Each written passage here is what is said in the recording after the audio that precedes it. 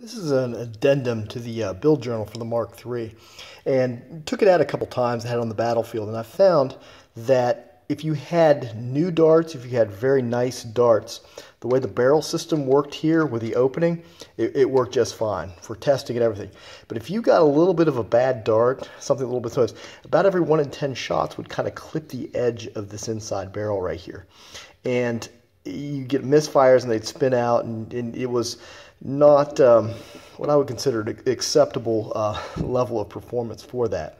So based on what some of the guys I've seen down in Australia have done, I took a crack at putting a 9/16 inch brass barrel all through the back of it. Notched it here and here so that it would fit correctly into the clip, and the clip would feed directly in there, and then I notched windows for each of the floor flywheels as it's coming down through. So going to give this a try, see if this does better, see how much of an accuracy improvement I can get to that. Obviously, you're not going to be hitting darts here if they're coming through the barrel. This is a final shot of the Mark III with the brass barrel in there.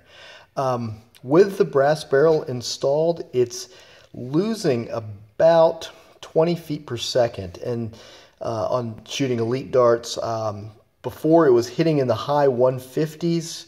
With the brass barrel, it's hitting in the high 130s shooting with elite darts. And there's a little bit more of a spread because some of the shots down in the 120s, some of the shots up in the 140s. But the accuracy on this is an amazing improvement. Shooting 50 feet, and I was using FVJs for this test. I have a tree in my yard that I use in my testing. It's 16 inches wide. And at 50 feet away, I was hitting that 6 out of 10 times.